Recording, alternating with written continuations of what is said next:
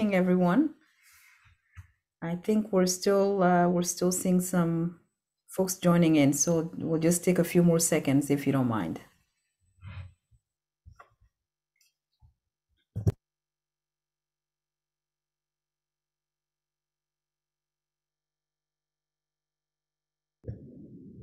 Okay, I think we're ready at this point. And I started with good evening, but depending on where you are, it may not be evening. It could be morning or afternoon. But wherever you are, hope you are safe and hope you and your family are well. I'm Dr. Fanta Av, and I'm the Vice President for Undergraduate Enrollment, Campus Life, and Inclusive Excellence. And it is truly wonderful to be able to spend this hour with you this evening, along with my colleague Karen Casella and some of our wonderful students who are joining us as well. I've been at American University 30 years. In addition to having worked at American University for 30 years, it's always been in the student affairs area. So I've been working with students for 30 years. I also did all three of my degrees at American University. So safe to say that American University has a very special place in my heart. It is where I found my home as a student. It is also where I often say I found my intellectual home, and I have found also my professional home as well. And so it's been a wonderful place for me, and it's a place that is near and dear to my heart. I will also let my colleague Karen Casella introduce herself in just a minute. Just to give you a brief overview of my role, in my role, I am a member of the President's Cabinet, and I oversee our areas having to do with sort of what I call the out of classroom experience. It's everything from looking at our mental health services and well-being services to having to work with our Dean of Students Office, our housing, our residence life, our Center for Diversity and Inclusion. So there's about 14 units within the Office of Campus Life that are part of my portfolio. And then in addition, I oversee our undergraduate enrollment office that involves admissions as well as financial aid and our marketing team. I also coordinate for the university our inclusive excellence work, which really focuses on diversity, equity, and inclusion. And I work with my colleagues across the institution, our different vice presidents, and also our provost on our major strategic initiatives to advance a sense of belonging and also our work around inclusion and equity at the university. And I've loved every minute of the work. It's been challenging on many levels, particularly during this COVID period, but there's been so many times that it's been gratifying. And frankly, what keeps me going and what has kept me for 30 years at American University is simple. It has to do with the students. We have remarkable students that we get to work with on an everyday basis. And also what has kept me here has been the team, working with wonderful people who deeply care about the student experience and want to see students who come to American University thrive in the way in which they can. So with that, I'm going to have Karen introduce herself, and then we're going to jump into our session for tonight. Thank you, Fanta. Hello, and some of you we've already had the chance to meet virtually or in person. Karen Casella. I am a double eagle, so like Fanta, I have not one but two degrees from American University. And I worked at AU actually for a good 10 years. Right after I graduated, I took some time off because I had children of my own that I thought deserved some of my attention. And now some of you have heard this before, but I have a rising college senior and a high school senior who is about to start his college experience this fall. So I am totally right there with you families in managing this transition into college. And so very happy to be able to come back to AU to work professionally in this role alongside Fanta and so many wonderful colleagues here. So I hope that really comes through for you. Really tonight is about letting Fanta kind of share some of the tips and wisdom that we've gleaned working in this field, in this area for so long. And then we do have time reserved at the end of tonight's session to take some questions and answers from you. I also have shared with Fanta the questions and concerns and the things that excited you that you shared with us in your RSVPs for this evening. So without further ado, I'm going to go ahead and let Fanta get us started.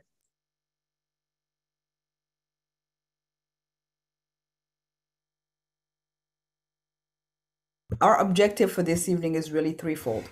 One is spend some time with you and to talk to you about how we understand the transition and growth that you and your students will experience during the semester. Again, over the 30 years that I've been here, I spend a lot of time listening to what our students are telling us, and sometimes what they haven't really said, but that we've seen over this period of time, and also hearing from our colleagues, what's been the experience? What have we learned over this period of time?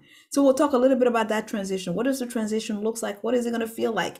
And also, what tools do we have in our toolbox that can perhaps help us during the different phases of the transition? I often remind everyone that, of course, as universities, we focus on the student transition, but we have found that families transition equally along with their students. And so we'll spend some time on that. We want to set the stage for some of the offices and departments that are represented throughout the summer orientation programs. Throughout the summer, you will meet several of our colleagues. They'll talk about the services and programs that are offered. We know that that may be a lot of information, but we believe that the ability to really help you size up what are the resources that are available at the institution, knowing that, yes, throughout this time, there will be some that will be more salient for you than others, but we will continue through the family newsletter to keep reminding you of the resources in what I call just-in-time knowledge. And so there'll be more of that. And then to introduce you to what we call our community of care. And I'll spend some time on what is our philosophy at the university about the student experience, and what is our philosophy in particular about student development. And so it is really through our community of care. And I'll talk to you about how this community of care manifests itself, so that when you start hearing some of our terminology, and yes, like many places, we have a lot of acronyms, we have a lot of terminologies. We want to make sure that we introduce you to some of our key concepts here as well. So those are really our three main objectives for this evening as we talk about the transition. And really, we're excited that your students will be joining us this fall. I always look forward to the time for move-in because the energy is incredible. And just, I think for those of us who are in higher education, to see our students back on campus and to just feel the energy of the place is really one of the things that I always look forward to. And so we look forward to welcoming those of you who will be able to join your students during move-in. And for those families who are not going to be able to make it to move-in, please do not worry. Know that we will stay in regular touch with you through our webinars and our multiple ways of engaging you as well. We know that not everyone has the opportunity to be here in person, and want to make sure that you don't feel like you've missed out on that as well. So we'll talk more about the resources that are available for families and how we're going to communicate with you throughout. With that said, those are our three main objectives for this evening. Before we get into our values, it was interesting for me to get the list of what you're most looking forward to as you're thinking of sort of, your student transitioning here. And I want to capture a couple of them because I think they speak volume about what I think we can all sort of be excited about. But also, again, with excitement comes this part about some anxiety, perhaps some nervousness about how is this going to all work. So what are people excited about? We heard the learning process and my students' growth. Students' ability to meet new friends, explore Washington, D.C., and learn some new things and be independent. The opportunity that AU possesses for my student becomes important. Having students be able to spread their wing and find, sort of their people. The opportunity to take small, interesting classes with stellar faculty and meet students from all around the country, and I would say from around the world. The opportunity to get involved in so many ways, both academically and co-curricular wise. Being in an inclusive community where they can be challenged and study what they're passionate about. And then knowing that AU can be that kind of supportive community that foster independent thinking and really allowing students to be able to soar into adulthood. Those were some of the things that you mentioned that you're excited about. And then we asked the question, what are you concerned about?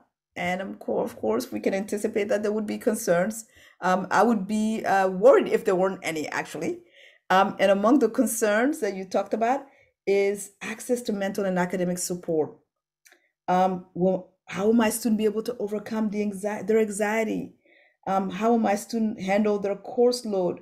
Will my student feel at home being so far away from home? Time management skills, absolutely. Learning to live independently. And of course, we also know homesickness is certainly something that would be on your mind as well. And we'll have an opportunity to talk about those different things. So it was great to kind of get a sense of what's on your mind. And so we started with that. Well, In order for us to be able to really help students thrive at American University, we have to ground our work in our values and our value systems. And I want to talk about some of those value systems a bit, because I think it's important that we all start from the same place. First and foremost, the issue of integrity is really, really important to us. We often talk about that in so many ways. And through our code of conduct, we talk about the importance of integrity. It is important in community for us to know that that is core. Excellence, we believe in excellence. And we also know that excellence doesn't just come by itself. We have to set the bar. And in setting the bar, we have to provide the support that is needed. And so whether it is the faculty that we hire at American University to teach our students, whether it's staff who come in as professionals with not only the credentials, but we want to make sure that staff who come and who are working in our environment care about that student experience and care about working in teams and are willing to work in a collaborative fashion. And for our students, we always say that it is about excellence first and foremost. And this piece of human dignity is really, really important. In a community as diverse as American University is, we will not always agree on many things. We do believe that in engaging in civil discourse is key, and that every person deserves to have their dignity preserved. And therefore, the issues around respect and human dignity is absolutely essential. A university is not just a place. It's not about buildings. It is really about the community. And community has to be intentional. Every person has to play their role in wanting to be a member of the community. And it means that we all have to participate in creating a community at the university. Diversity, equity, accessibility, and inclusive excellence are core pillars of our work.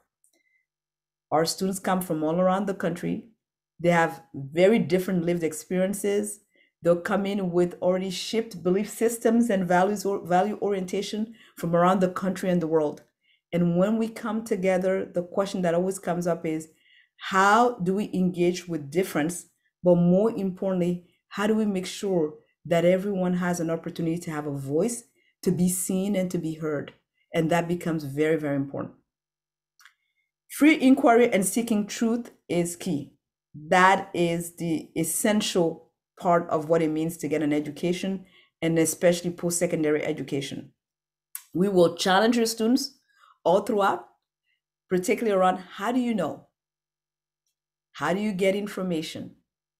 How do you vet your information? Particularly at a time when there's so much misinformation, it is incredibly important. As we work with our students, we talk a lot about information literacy, and we talk a lot about the importance of seeking the truth. And that's going to be a big part of the work that our faculty will engage with our students on, and that we will also engage with students on outside of class. At the end of the day, the work that we engage with has to be impactful. So we say often to our students, when you come to American University, you come with your dreams, you come with your passion, you come with your talents. But what we want to make sure is, what impact do you want to have while you're here at American University? But more importantly, what impact do you want to have in your communities and in the world? And so this piece about impact is key. And we often talk about the fact that American University is really about change makers for a changing world.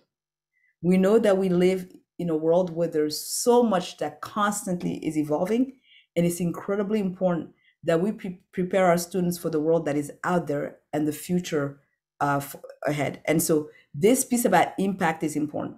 And that takes everything from in our daily engagement with each other, and also our responsibility to our adopted city, Washington, D.C., becomes an important part of this impact story for American University. Those are some of our core values, and students will hear about those values throughout. Many times we'll talk about, how do we show a sense of community? How do you show up in community? What does community means to you? What are you willing to invest in to forge and to sustain community? Those would be some of the conversations that we would have.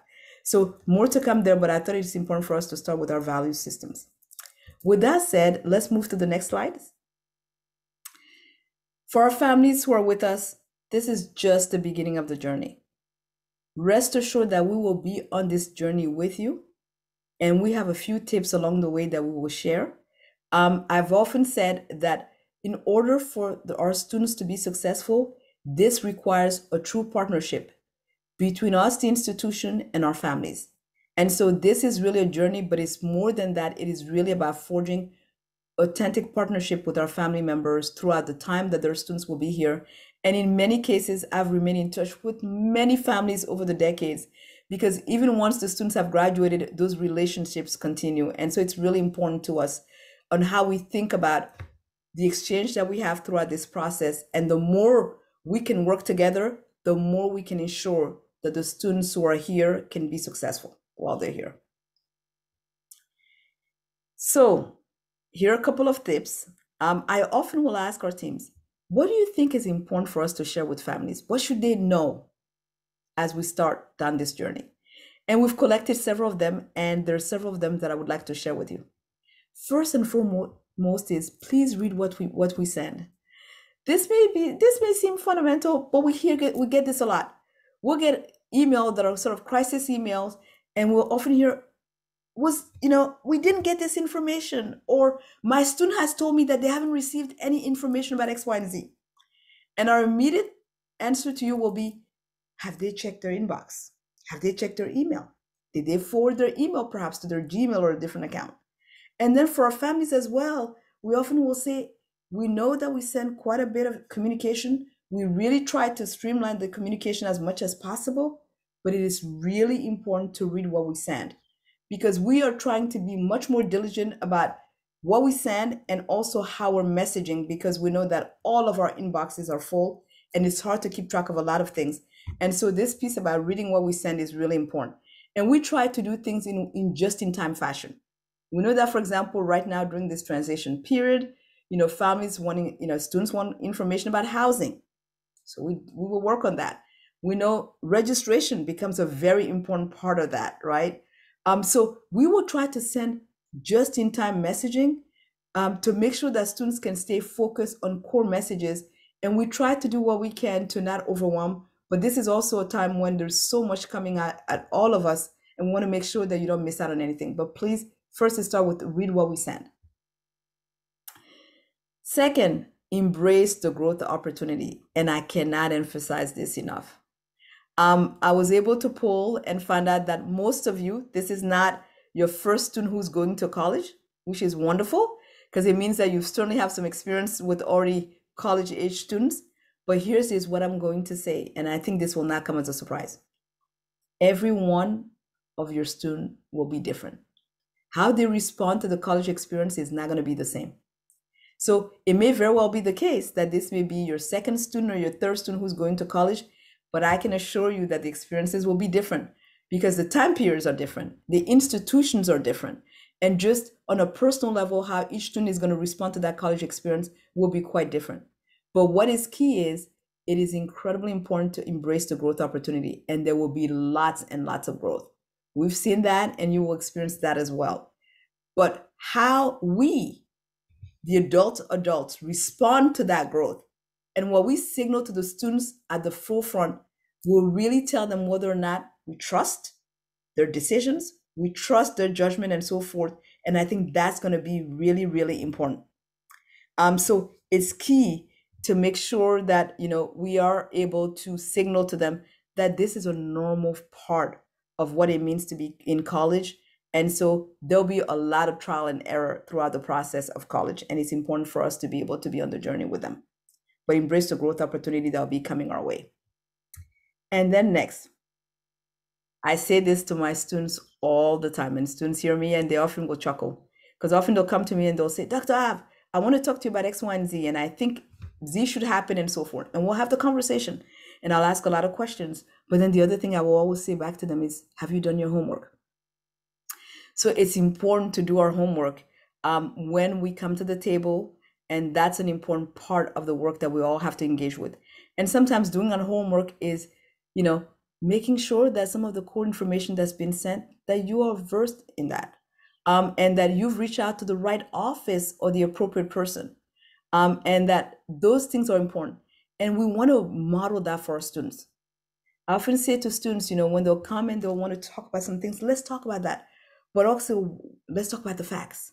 Let's talk about what have you engaged with that has provided you with some context for the information that we're about to engage with and so forth. So it's very important, this piece about doing our homework. That's another advice that our campus partners often will talk to us about. Next, assume goodwill. And this will come in handy lots and lots of times. When we're all stressed, I think we have as a default to assume not necessarily goodwill. Please, let's start from the premise that we all care about our students and we all want to see our students do well. And so part of that means let's assume goodwill of each other.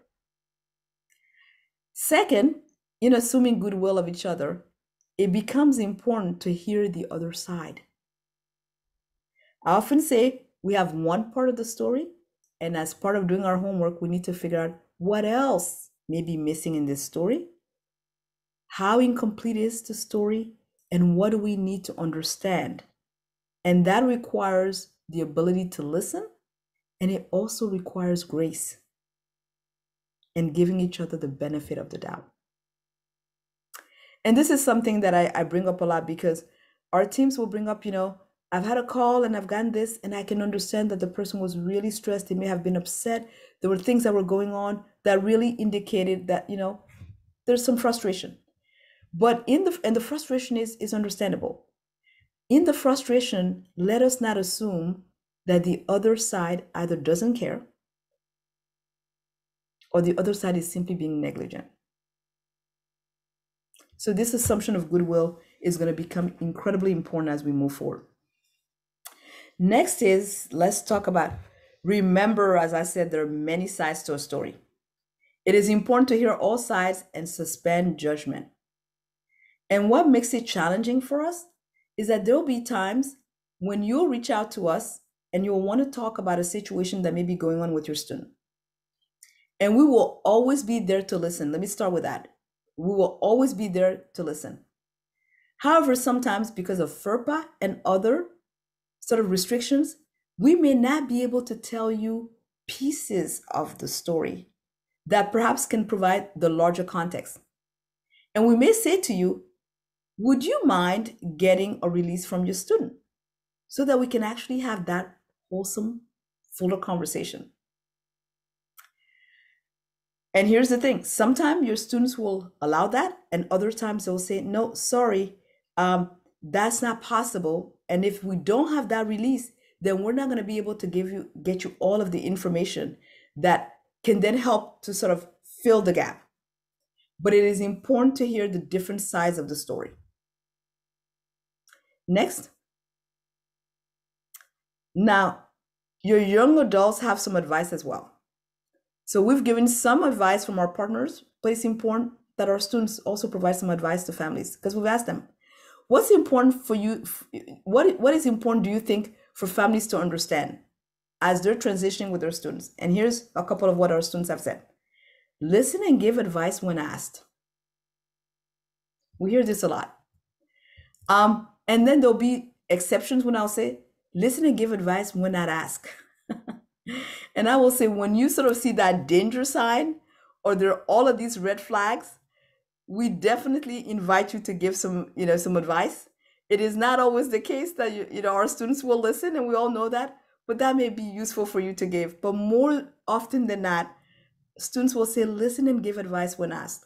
And this has to do with the independence that many of you talked about. You're excited about them becoming independent. And part of that independence is they're going to stumble. They're going to stumble. And in some cases, they're going to fall.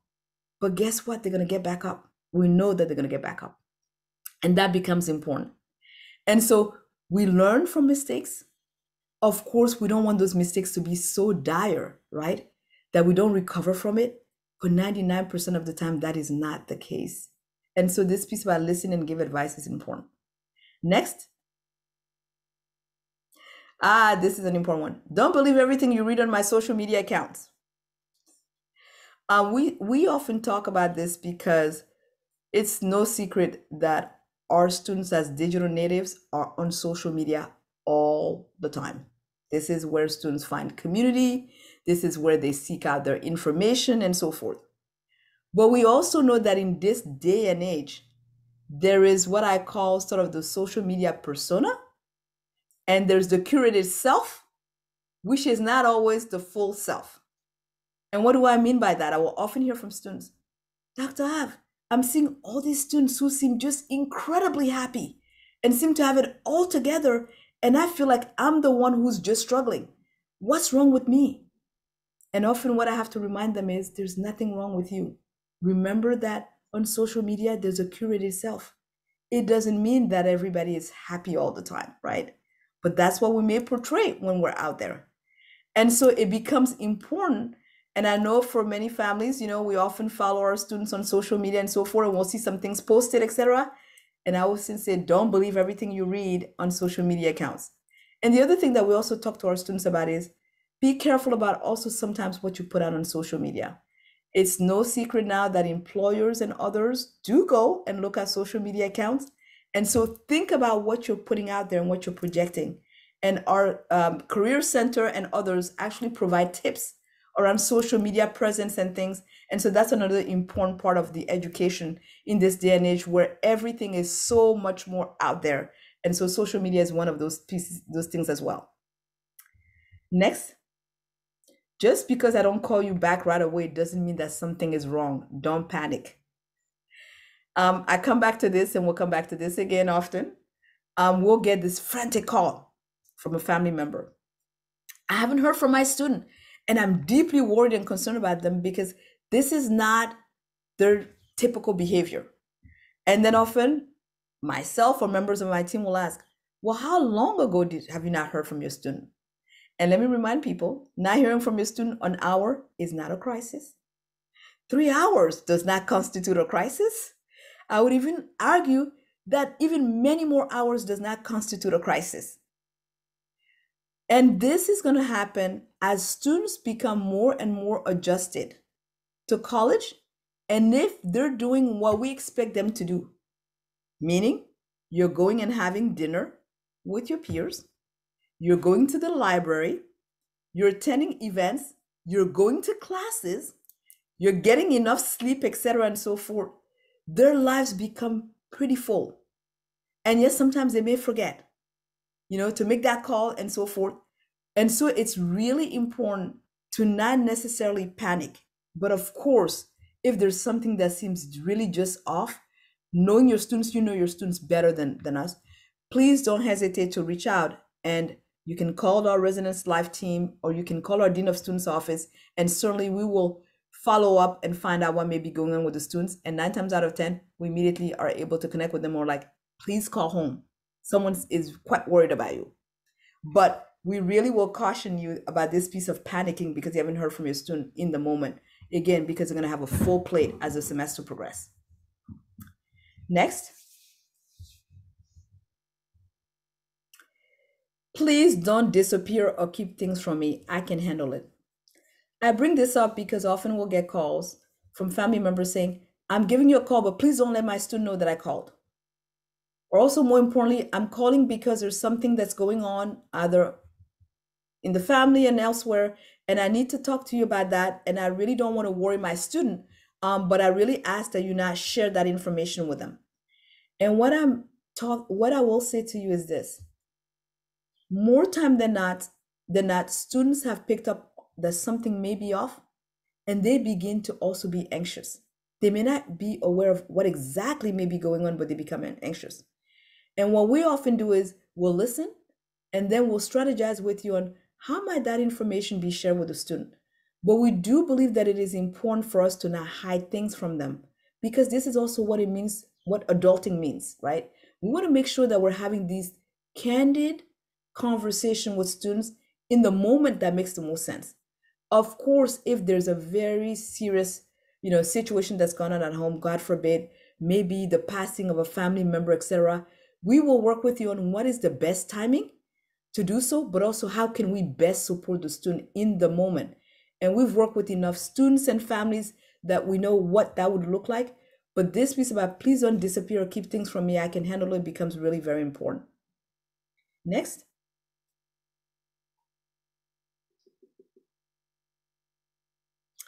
Treat us like adults, but never forget that we'll always be your children. We love you and we miss you, even if we don't tell you very often. This is quite important because we will hear from students and we'll hear from families, oh, they've gone to college, wonder if they still remember home, and etc. and so forth. They never forget home. We can assure you of that. They never forget home. The other piece that often I think comes up is that, so sometimes students will put on a brave face, particularly with around homesickness and etc., because they don't want to maybe worry you. And other times they'll reveal what's going on with them. And what we often come back to is to say, at the end of the day, you have raised them well. Trust that. Trust your instincts around that, and know that home will be home. But we also try to create a home away from home for them while they're at American University. We'll never be able to replicate what you do at home, but what we will try to do is create a sense of community and create a sense of belonging as much as we can. And next, remember it's a journey, and the journey looks different for different folks. There is not one right way of doing it or one wrong way of doing it. The journey will look very different for different folks. However, there's some things I can tell you for sure will happen. And I can play this scenario out, having seen it play out so many times that it's quite predictable. This is what we call the red zone. And what do we mean by the red zone in student development? It's about the first 6 weeks that will be the most challenging for your students.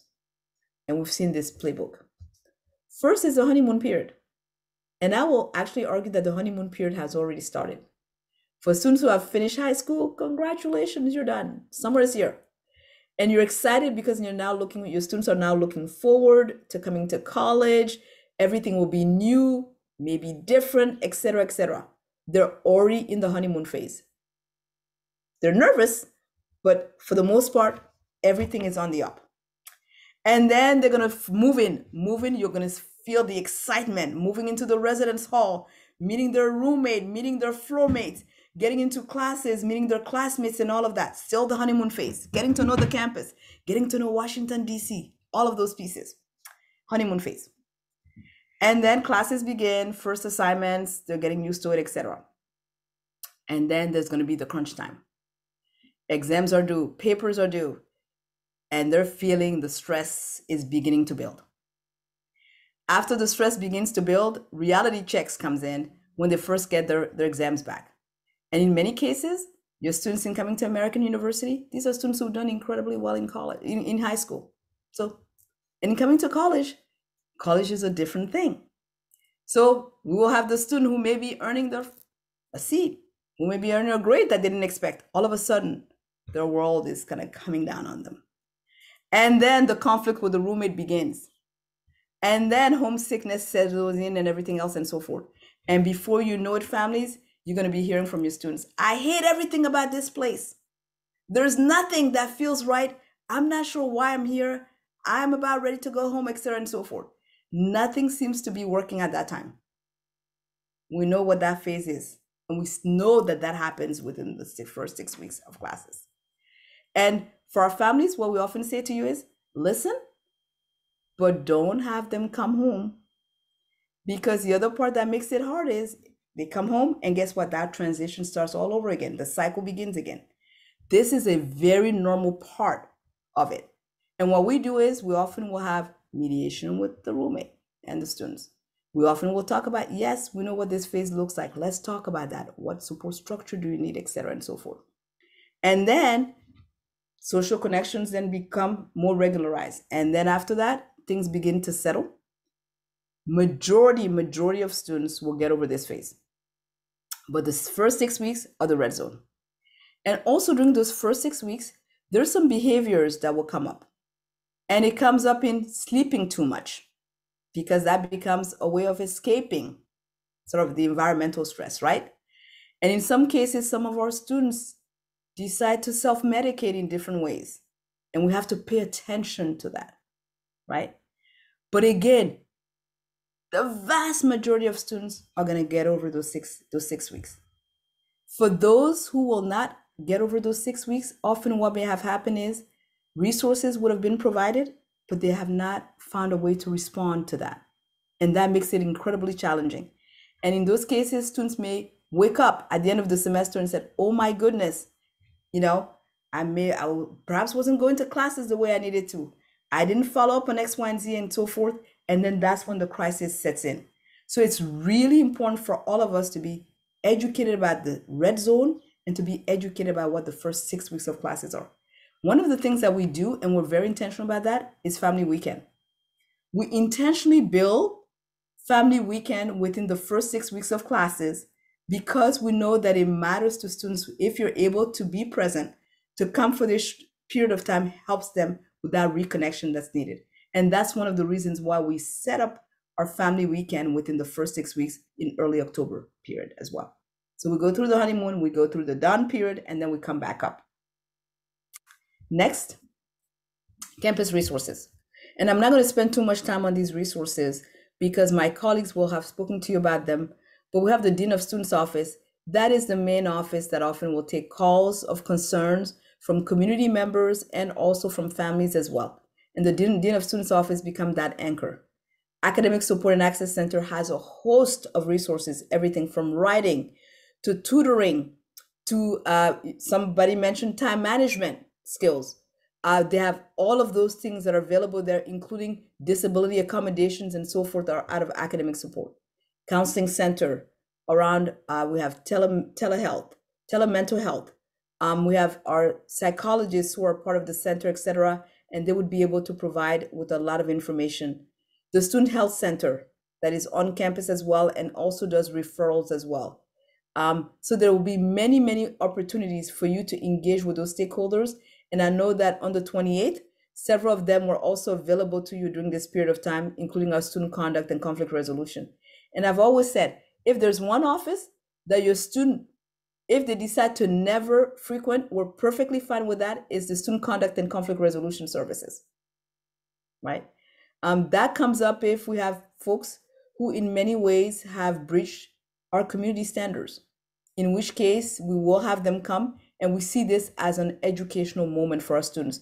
It is not punitive in the sense of punitive as much as it's incredibly important, the educational moments that they need to have if there's been sort of a breach of community standards. Those are some of our campus resources that are available as well.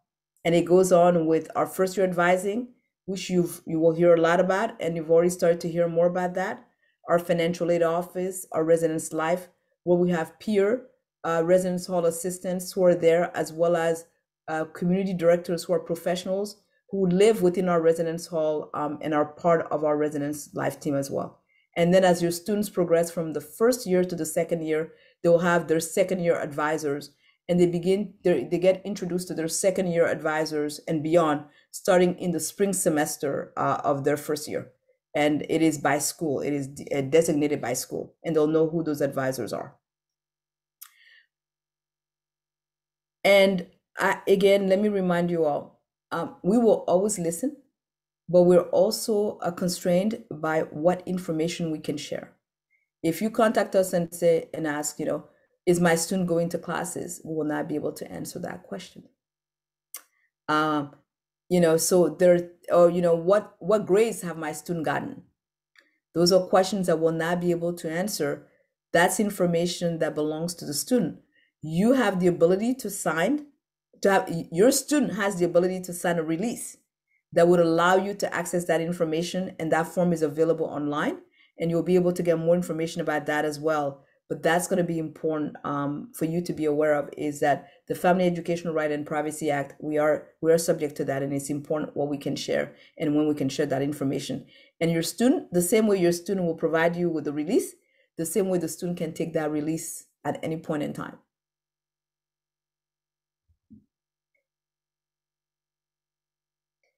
Here are a couple of things. As we look toward the transition, during the time that they're still at home, we really strongly advise you to have some key conversations with your students.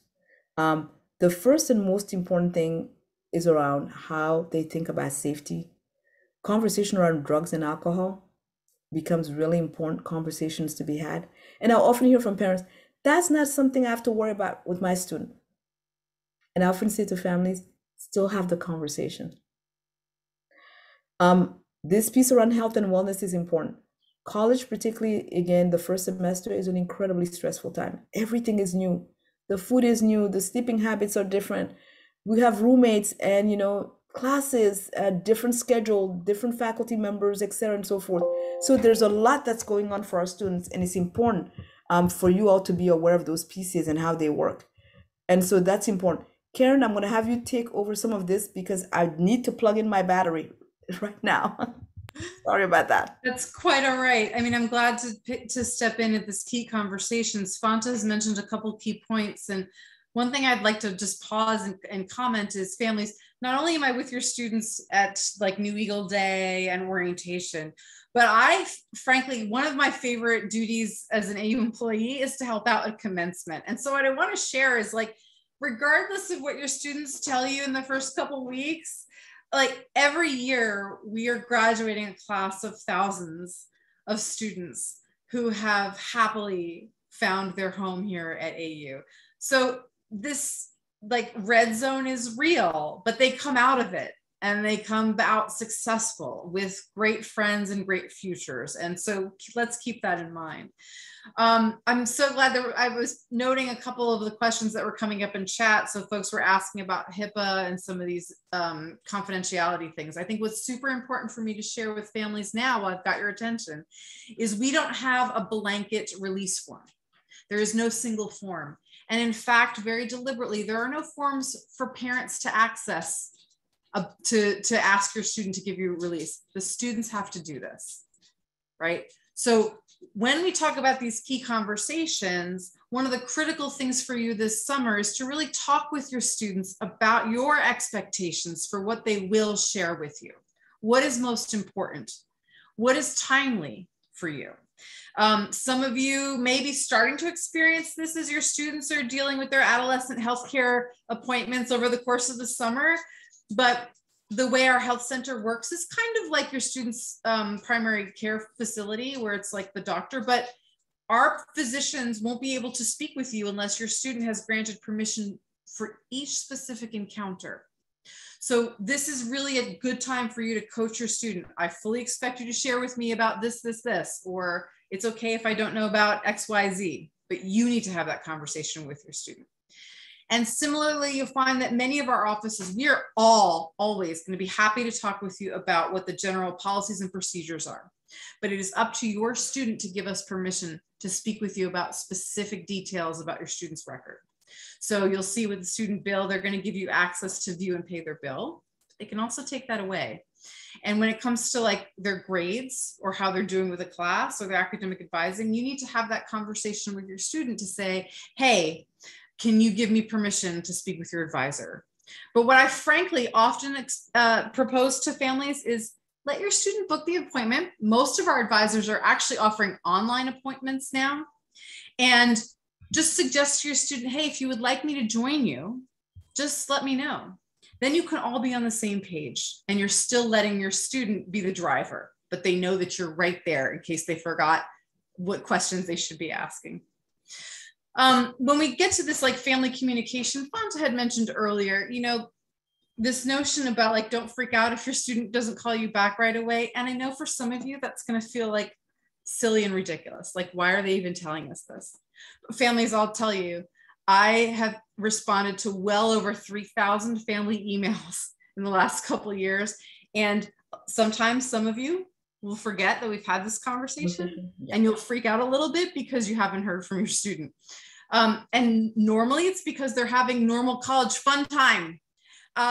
Peers of mine in this room, when we were in college, remember we had to use a pay phone down the hall, or we had to have an actual phone in our room with an actual tape for recording messages, right? We didn't have cell phones. Our parents couldn't reach us 24/7. So let's adjust the expectations here a little bit. Sometimes you're not hearing back because they're just doing all the student things, like they're in class, or they're hanging out with friends, or they're out getting pizza, or they're sitting out having a lofty discussion on the quad. It doesn't necessarily mean that they're in danger, right? And so what I recommend to families very honestly is talk with your student about those expectations for how you will communicate. Some families, that means setting a weekly check-in call. For others, it may say, hey, I know I've got orientation leaders on here and stuff. Isabel, tell me your roommate's number. So if I can't reach you and I'm worried, I can text your roommate and make sure you're okay, right? But let's not expect our resident assistants, right, in the residence halls to play that role. The resident assistants are students just like your own, and we're not going to ask them to be babysitters. They're there as a resource, but they're really not a great, we don't want to give them the responsibility of having to do welfare checks for your students. That's not their role. So again, having expectation setting conversations with your students right now will help save you some panic later. Jennifer, I see your comment. Thank you so much. Thank you. College in the 80s was like a totally different thing, right? And I'm so glad that Fanta mentioned early those expectations. What I loved seeing from the comments that you all shared with us about what you're looking forward to for your students, how many of you were looking forward to seeing what happens when your student gets to share their independence or like explore with it, because that's what they told us to, right? So keeping that in mind, I also love to stress to families, Fanta's a triple eagle, I'm a double eagle. We've spent decades between us here at AU. I know that some of this feels a little scary because your student isn't under your roof, and especially after COVID, we're very used to them being under our roof. But you're sending your student to a campus, an entire community where all of us here know that your students are going to make mistakes. They're going to miss deadlines. They're going to be late. They're going to be silly. They're 19, they're 20. But this entire institution recognizes what it means to work with young adults who are still figuring things out. And there's really very few other instances in their life where they're going to have this kind of support system here. So we'll work together. And I'm going to ask families that, like, when you start feeling anxious, I want you to email me. And I'm going to say, Isabel, can you put the AU parents at american.edu, or sorry, it's AU parent, singular, AU parent at american.edu email in the chat. And when you want to reach out and like call an office, just call my office and I will help connect you appropriately or support your student. Thank you, Isabel. I'm going to go ahead and skip ahead here. Let's see if I can. All right, so community of care. So Fanta will speak to this and you'll hear some of our other staff, but we really do a lot of work to make sure we've got some wraparound services to support your student. And we're doing it in a developmental way, right? Because we know that your students have to learn, and sometimes that means learning from mistakes. We're going to try to make sure that we've got the safety net in place so the mistakes and the consequences are not so dire, but sometimes as we learn to be an adult, that means we also have to learn what our consequences are. Yeah, no, thank you, Karen. Go ahead, Fanta, jump on in. No, thank you. And I think going back to sort of what Karen talked about, the safety net is really to think about what is the wraparound support that students can benefit from. So for us, we have the starting point is we often say it takes a village, and it truly does take a village. And in this case, the community of care, the guardrails are first our housing and residence life. Are we noticing a student who's not coming out of their room a lot? Are we noticing a student perhaps who's not engaging as much with their peers, etc., and so forth? Keeping in mind that doesn't always mean that there is a problem, right? Because again, some of us are much more introvert than others. Not everybody is rah-rah, and that's okay. That is perfectly fine. It's important for us to remember that. But we want to be looking for patterns and want to see what's maybe going on. So that's some of it. Or maybe the person in the residence life may hear from a roommate who has expressed some concern about their roommate, or floor mate, etc. So we start there, and the residence hall assistant will then, begin to have the conversation with the student to see what's going on. Then the first year advising. Every student has a first year advisor. In addition to having a first year advisor, the student will be taking a class with the first year advisor, and this allows the first year advisor to engage with students as advisors and also as instructor for AUX, the AUX 1 course.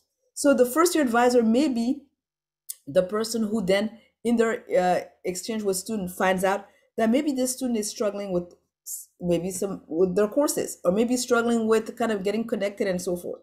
that becomes another avenue for us to know what may be going on with the student. And they will generally provide the student with resources on how they can reconnect. That may be how this would work. Then we get the early warning reports. What is early warning report? It is the fact that a student may not be going to classes, or they've missed a major exam in a course. In this instance, the faculty will submit an early warning. And that is to indicate they would generally connect with the student and say, hey, I'm concerned because I've noticed that you've missed X number of classes. I've noticed perhaps that you haven't turned in your exam. What's happening, etc. In addition, that early warning report would go to the first year advisor, and the dean of students office would have access to that. This would not necessarily mean that that student will be automatically contacted by the dean of students office if it's one early warning. But if we see that there's 2 or 3, then that may lead to the advisor and others saying, hey, I need for you to make an appointment and to come and see me. Now, let me be clear. We will reach out and folks will do what they can, but we cannot force students to show up. And I know sometimes this is hard for parents because some of you will say, well, has someone followed up with them? And if they haven't shown up, what are you going to do about that? Again, adulting. This is an important part of adulthood, right? The outreach will be done. We will try to facilitate as much as we can, but we can't force the student to show up. And so that's an important part of this. The care report. The care report is in the dean of students office. Any person within our community, whether it's a faculty member, a staff member, or peer, who may have concern about a member of the community can put in a care report. And in putting in the care report, it signals to the dean of students office that outreach may be needed. And that is an important part of a community of care. It's important that we watch out for each other. It's important that we be there for each other and that we do the outreach when we see that perhaps there may be something going on, and trying to do that outreach early enough in the process so that the appropriate intervention can happen. And this may mean that as a result of it, the student may be referred to an academic coach, right? And the academic coach will meet with the student. It may mean that the student then is referred to the counseling center so that they can meet with a counselor in the counseling center, or referred to the student health center, etc. Those will be things that will be done. And this goes back to what I said. Let's assume goodwill. When something happens with your student, do not assume that no action has been taken. The question is, has the student taken us up on the proposal for referral, the invitation to come and meet with someone, the invitation to set up an appointment, and so forth? That becomes very important. And it is the case that sometimes, and this is part of what it means to be independent, sometimes students will say, you know what, I want to figure this out on my own. I want to do this on my own. And there's nothing wrong with trying to figure it out on your own, right? But what I often say to students is, once you've tried that and you've tried other strategies, if it still doesn't work, it's important to try something else, right? And it is okay to seek help. It's not a weakness. Every one of us sometimes can use a little bit of help. And so it'll be important for you to please stress that to your students and to encourage them that when they do get an invitation for an appointment or they've gotten a referral, to at least give it a try. So that's part of our community of care that you will often hear about. Again, for our families, this is about a partnership. You know a lot about your student in coming to American University. We know a lot about students once they're here, in what the transition will look like. And so it's really important that we work in partnership. And part of that means reaching out. Part of it means also letting go. Really letting go and trusting the process. And so with that, we heard some of what you're excited about. So are we. We are excited for your students. We're excited for the learning opportunity, the community that they'll be able to engage with. we do look very much forward to those things. So that's important. But we also know that, again, with that transition comes a lot of anxiety. And that's a very normal part of the process as well. Um, with that said, did we post the information about the family? Yes, yeah, the contact. That's important because you'll be getting the newsletters from us. You'll get webinars. Again, we're going to be doing just-in-time webinars with you throughout this process. We look forward to those of you who can attend the family weekend. We look forward to having you join us for family weekend as well. That'll be in early October. With that, some questions, and I know our students have been quite busy. Thank you to all of our orientation leaders for answering many of the questions in the chat. I would chime in to say, I know I see some late questions about, move-in and what to expect. Families, yes. We're going to have a whole webinar just about move-in and just about what you can expect. But I will say this, as for advice, I recommend that parents remember, keep your visits with your students kind of brief. I know that sounds a little harsh, but I mean it, because you'll want to help your student unpack and decorate, but really they're going to share their room with somebody else. Let the students make choices about where things go together. That will be an important bonding opportunity. So moms, help your student make the bed. That's totally fine. And when you're here for move-in, Fanta and I will invite you to join us for complimentary coffee, tea, and yes, tissues. Yes, the tissues will be coming out. We always have our Kleenex box with us. In the Bridge Cafe, yes. We'll be there for you when your student is like throwing some shade your way. Some of you may have heard this adage about your student kind of dirtying the nest before they head off to college. It's pretty true. So you should also expect at home, before your student even gets here, that they may be pushing boundaries. They're working through what it means for them to leave, the same way you're kind of working through what it means for them to be gone. And it hits everybody in unexpected ways. And I'm about to start crying because I have a student of my own heading off who I'm starting to pack for already. So I totally get you. But we do think that it's helpful to keep your goodbyes kind of concise, because we're going to wrap your student up into all kinds of activities, and you don't want to set them up to make hard choices about, should I stay with my mom or should I go where all these new students are going? Fanta, sounds like you were going to chime in. Yeah, no, there was a couple of folks who were writing in the chat about the family weekend and the dates not being correct. It is October the 7th through the 8th, so I'm not sure, or 7th through 9th, so I'm not sure where it's posted wrong, but I would love to hear where so we can fix that. Thank you. Yeah. It's wrong on the slides that are currently showing. I'm so sorry. You know why? Because these are they're last year's slides. Totally my bad. Thank you for that. Thank you. I will adjust that. I'm so sorry. Thank you. It is 7 to 9. Yeah. Sorry. Yeah. Yeah. Okay. Thank you. Other questions, other comments? What is Explore DC? Sorry, I missed that. What was the question? Yeah, no, Explore DC is a chance for students who want to come in a little early. It's really best designed for students who want to go out and explore DC through community service and sort of social justice lens. So there's opportunities for up to 200 students. There's a website, it'll say Explore DC. They've also set up for your students to explore them in the Engage app, where your student should already be. And they can also reach out to us at orientation@american.edu for information. They'd come in a little early and they'd spend their days going out in the city in groups. So it's really great for students who want to fully participate. If your student is ambiguous, this is not the program for them. Melissa was asking about the academic calendar year for 2022-23. Fanta, I believe it, from an academic perspective, it's final, right? So in terms of when classes start and the periods for exams and holiday breaks, those are all set, right? They are. Set. What I like to caution to families is, please do not make non-refundable travel plans until your student has reviewed their syllabus. But please, right? Yes.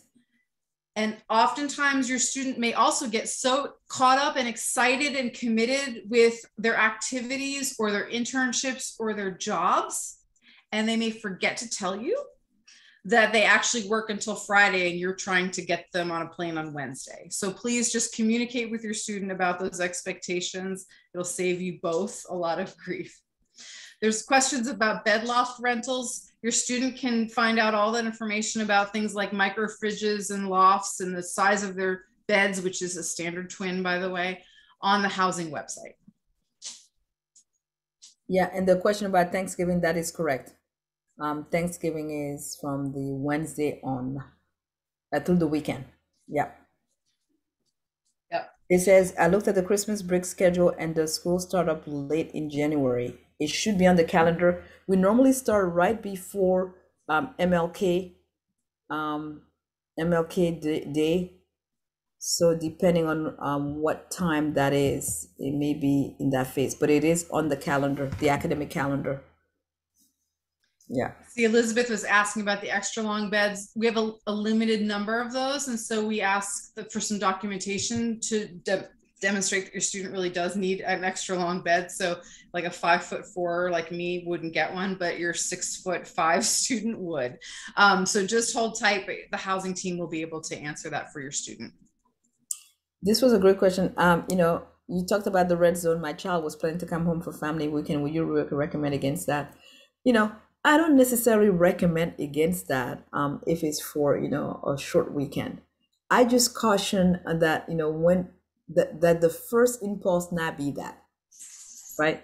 When your student begins to talk about the challenges that they're having, we want you to work with them on, let's figure this out. Let's figure out some parts of this, because there is that transition phase that you would like for them to come for, a long weekend. That's fine. But know that depending on when that time period is, it's important to first work out some of these issues, because in coming back, those issues will still be here for a period of time. And it's important for us to help normalize that for our students. I'll also add, just as a student, family weekend is truly a weekend. It is Saturday and Sunday. Students still have classes that Friday and that Monday. So if your student's going out of town, they're probably gonna have to leave Friday night and come back Sunday night. So just like realize like that it's a weekend. It's not like family vacation week. Yeah. Yes, and thank you for reminding of people of that, Isabel, because if they're going to take a weekend, it would be that October break, which is that Friday, and that is different from family weekend. And so that's an important piece of, do not assume that because it's family weekend that classes are not held on Friday if students have classes. Right. And I do get questions every year from families about fall break. It really is just the one day. Okay. So for most students, like the stress about traveling for just that period of time will kind of undermine the intent of the break, which is to take a pause and make sure you can catch up on all the midterm studying and the big projects that you've got. So families, I would not advise that you look at that as a chance to connect with your student. I think let them focus on what they need to do to just rest and get ready for the next stretch. And there was a question also about the meal plan. And I believe, Karen, we're going to be having a session specifically around the meal plan, right? Dining and meal plan. Yeah, I think we are going to, but all first-year students living in the residence halls are automatically assigned up for the minimum plan, which is 175 plan meal block. For most students, that's enough. The option that you have for your student who lives in the hall is to increase it, not to decrease it. They can increase to an all access plan. Somebody had also asked how much is it for additional swipes. We don't pay per swipe, but there are opportunities like some of our dining options on campus where they can use their meal plan include Subway or Einstein Brothers Bagels or Starbucks. And they can certainly still pay with their Eagle Bucks or with cash for those a la carte items that they might need. But we'll talk through, and our orientation leaders, Isabel and the rest of my team here, will definitely give your students like the real deal on what they should expect from dining. Yeah, so I just did want to plug, there's been a lot of questions that like, if you have not already, please sign up for our New Eagle Essentials webinars. We held one this past week. There will be 2 more. All the information is on our Facebook pages. They're for families and students. For students, it's mandatory to attend. We'll be talking about everything from dining to housing to safety on campus to joining clubs. Anything you want to know, we'll address. Thank you for suggesting. Yeah, please attend our webinars. We love hosting them. Karen will also be there. we address everything. I also do want to plug our family Zoom rooms that we'll be having. So our orientation leaders will be addressing questions in those family Zoom rooms as well, and the information is on our Facebook. And there's a couple of things. The bills have not gone out, they're going out next week. So the student bills are going out next week. That question has come up. And so know that that'll be coming. The other question that was asked is with the essentials, with the Eagle Essentials, is one enough or should they go to many? That was one of the questions that came up. So the New Eagle Essentials are designed to give you kind of a quick overview in a 3-hour period of time, so that if you miss other dates and opportunities all summer, you can capture most of it in this New Eagle Essentials. Families, my email at auparent@american.edu, we can help make sure that you're getting the emails you should be getting. But if you're here tonight, I think you're getting the right emails, right? So don't stress about it. We're going to continue our outreach, and sometimes our systems take a little bit of time, but we're here to help you make sure that you've got what you need.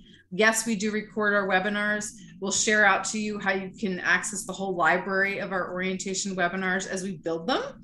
So just give us a minute. We've got to caption and get them ready, and then we'll post and share them out to you. There was one thing that I just wanted to state, and this is really important again. Some were asking, well, should I have my own fridge or my own microwave, etc., so forth. The most important thing you can do, actually starting as soon as you can, is encouraging your student to begin dialogue with their roommate. Who brings a fridge, who gets this and that, it's really important. Given that they're going to be sharing space, it is really important that they engage with each other around what are some of the things that we're going to need in the room, who's going to do what, and so forth. I think that's important that those conversations begin. And I think what you can do as families is help your students on how you frame those discussions, but encourage the dialogue. It cannot happen too soon. Someone was asking the question of finalizing registration before billing. Need to drop one class. As you add and drop, it will continue. As you drop one class and you add another, keeping in mind that I think is up to 17.5 credits here is the same amount. So really adding and dropping will not necessarily shift the bill for full-time students. Any other questions? And I'm looking at the chat here. Any other that we're missing at this point? Shelly was asking about roommate assignments. Your students should already have their roommate assignment, but yes, what you should expect today is the move-in date and time. But really, your students are going to be the ones who can go into the portal and find out about their roommate assignments. And families, just keep in mind, the student is the only one who can make decisions or changes about their room or their roommate. So you can't. So this is a chance for you to coach your student and help them figure out, how do you frame the email when you've got this question and you're not sure how to ask it. Just go ahead. They've got the tools. It's in their portal, and they've got students like Isabel and Malia and the rest of my team who if they can do it, it means your student can do it too. So they've totally got you covered. Yeah, the information was sent out about move-in date. Not that they have necessarily selected it, but how to go about that. And that was just sent out this afternoon. So yeah. So the students get their move-in date, but parents they should also be receiving information if the date that we assign your student doesn't work so well for your family. Maybe you've got another student to move in at another school, or you've got some work conflicts. Your student will also get instructions about how they can change their move-in date and time, but let your student do it. Just encourage them to go back and reread their email, and you can read it with them, but they've got what they need to help nail down those move-in dates for you.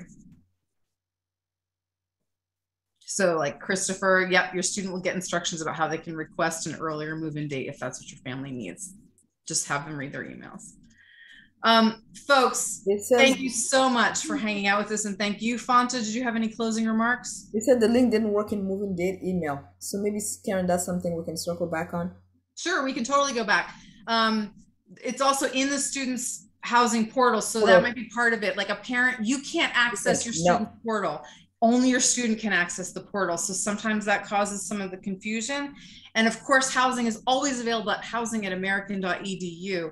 And if they're not readily available to answer your email, there'll be an auto reply with a link for their live chat feature as well. So they have a lot of great customer service, housing@american.edu, but it's always going to be best for your student to do it because they can give your student an immediate answer. Without your student's permission, they can only tell you like the process, right? So help your student to do that work for themselves. Unique, I see you asking about the Facebook group. You see our logo right here on the screen, the AU Parents. When you see that, you're the official AU Parent Facebook group, and we don't restrict our membership. So you can just sign up and join and follow us. That family Facebook group is for all of our families, not just our first year families. So we don't post everything for first year families there. Just send us an email to orientation@American or to AUparents@American. And lastly, let me just say again, thank you to all of our Eagle families. Welcome to American University. We look forward to meeting you. We look forward to having your student at AU. And I think you've heard the recurrent theme.